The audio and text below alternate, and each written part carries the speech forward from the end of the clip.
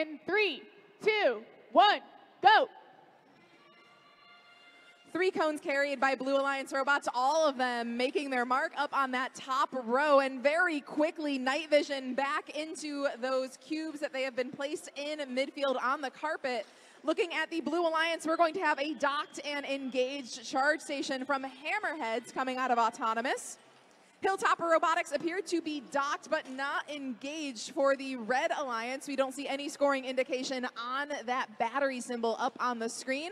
So it looks like coming out of Autonomous, we have a Blue Alliance lead, 43-35. Now that dock is up on that screen, so that was 10 points for the Red Alliance coming out of Autonomous on the charge station, 12 for the Blue Alliance, thanks to it being level. Hammerheads rocking back on their wheels as they race into their community. They're going to drop off a 4th cube on the playing field floor. It looks like they've already got 2 links established for the Blue Alliance, and another one is in progress. Night vision working on the top row of the co-op grid. Co-op grid is active for the Blue Alliance. Red Alliance still has not put their 3rd game piece in the co-op grid. Hilltoppers, they have a cone. They're going to place that on an outer grid. Their partner, though, the Hedgehogs, adds a link in the middle of that grid.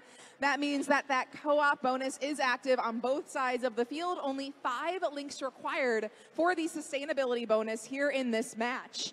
Another link gets added up to the board on behalf of Night Vision for the Blue Alliance. The top row completely filled for Blue. That's 3 links across the top. They've got 2 so far on the bottom and in the mid. It looks like an additional link now scored by Hammerheads as they cross over that charge station. Red Alliance side of the field completely empty at the moment. Hilltoppers is back first. All 3 of those red robots were in the loading zone, receiving game pieces from human players out of the substation through the portal. Hilltoppers unfortunately drop their cone on the ground, but they're going to make the best out of that situation, nudging it across the line into their grid, trying to pick up 2 points on the floor, even though they can no longer manipulate that cone. 20 seconds remain in the match. Big Blue Alliance lead, 133-106. 7 links active for the Blue Alliance.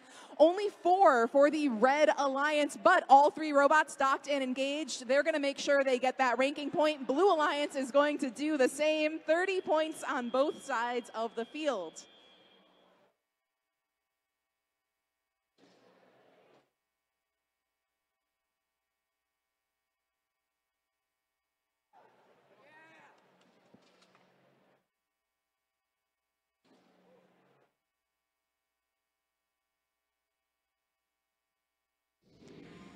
Final results are here. The winner is the Blue Alliance.